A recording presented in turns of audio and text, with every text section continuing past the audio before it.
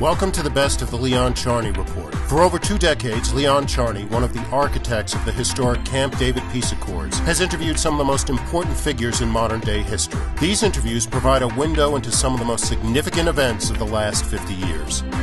In this excerpt, taped in November 1997, Leon Charney interviews then Israeli Ambassador to the UN, Dore Gold, about Israel, the world, and the Middle East, a conversation that could take place today.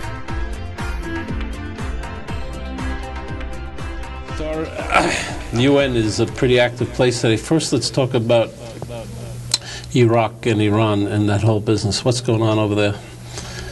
Well, I think the Iraq and Iran story reminds us that the Middle East is still a very dangerous place, a place where there are existential dangers to the state of Israel. In Iran today, we are watching the growth of an Iranian missile program. Originally, the Iranians tried to develop long-range ballistic missiles with the help of North Korea, but they found that working with blueprints alone, they couldn't get very far.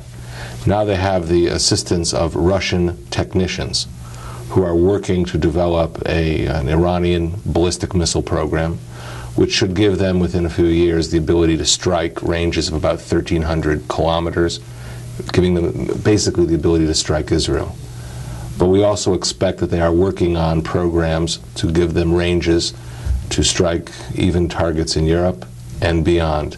There are some indications that they're looking for an intercontinental capability. It's a nice menu for today. Iraq, Saddam Hussein playing around with the UN. You're involved in that? Well, we watch that carefully, although the issue of UNSCOM, the UN Special Commission, is really something the Security Council handles, and we're not part of the Security Council. It's something where the leadership position on taking care of Iraq is in the hands of the United States and the British. But of course it has direct implications for us. Iraq has been involved in at least 3 wars against Israel with large expeditionary forces that crossed either Jordan or Syria. And Iraq, of course, struck us with ballistic missiles during the Gulf War. So to the extent to which Saddam Hussein can break out of these restrictions and rebuild his mass destruction weapons capability, that's something which touches on the everyday lives of every Israeli. Your gut feeling, what do you think will happen? The United States cannot tolerate this, nor can they move without sanctions, not sanctions, they have to bring the whole congregation of UN nations together like they did in the Gulf War. What's your gut feeling? Will they push them around? Well, we've seen problems in the coalition between the United States and other parties that go back already a number of years. I recall in October 1994, for example, Saddam Hussein brought massive tank forces. He concentrated large armored divisions on his southern border with Kuwait. The United States sought the help of the international community to do something about that, and basically none of the Arab partners of the United States, with the exception of Kuwait itself, not even Saudi Arabia, was willing to lift a finger. So the coalition has been frayed for a number of years, and we hope, nonetheless, that the major powers of the UN, including France and Russia, will act responsibly and make sure that he complies with Security Council resolutions. Dore, a lot of people come on the show, and I'll take up Eben, let's say he was on the show, the former foreign minister and ambassador to the UN. He says since the Netanyahu government came into power, you've lost a lot of relationships with some of the foreign Arab nations, Qatar, Bahrain, you know, name them, Morocco. Everybody is angry. Is that a true statement? There is a problem in the Arab world. I don't accept Mr. Eban's analysis. I do accept the analysis of someone like Fuad Ajami, the great American Middle East expert of Lebanese origin, who wrote in February of this year, February 1997, in U.S. News and World Report, that there is a crisis in the peace process, but it goes to the fact that the peace that was made in all those great ceremonies over the last years was the king's peace or the pharaoh's peace, a peace between leaders that didn't reach to the hearts of peoples below. And as a result, there's been tremendous resistance in the streets of the Arab world to this peace, and eventually the leaders have buckled under. I know in Qatar a public opinion survey was done on peace with Israel, even before the peace process had its current impasse, and there's tremendously deep rejection of Israel in the Arab world. Tom Friedman, who I don't always agree with, wrote a column in the New York Times, also in the month of February, why it was that Prime Minister Netanyahu couldn't stop in Morocco on the way back from a U.S. visit, having just completed the Hebron Agreement, a major advance in the Oslo process.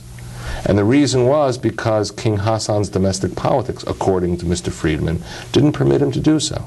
So there is a problem in the Arab world. In that sense, I agree with Mr. Iban, but I disagree with the analysis. I think the problem is related to the Arab world. You're right on one point. I can tell you that when they signed the Jordanian-Israeli peace treaty, I was in downtown Amman filming. And I can tell you that most people in that country were not that excited about it. There was a lot of resentment against that peace treaty. There was a lot of anger. And we were nearly overwhelmed by people who tried to get to our cameras and all that. It was a pretty rough situation. So from that point of view, I would agree with you. You know, it could be deemed a king's peace. But, Dore, Bibi Netanyahu walked into a government. There was an Oslo agreement signed, sealed, delivered. Yesterday was two years since the assassination of Yitzhak Rabin.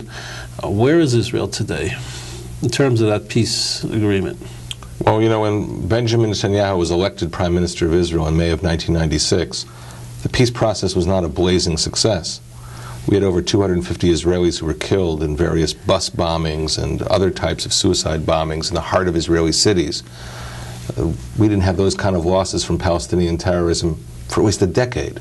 So here, a decade, the numbers that it would normally take a decade to lose, we were suddenly losing in 3 years. On our Syrian border, everyone spoke about the peace with Syria. But we had had in 1995 and 1996 200 Katyusha rockets that rained on northern Israel in the Galilee, 2 mini-wars in Lebanon.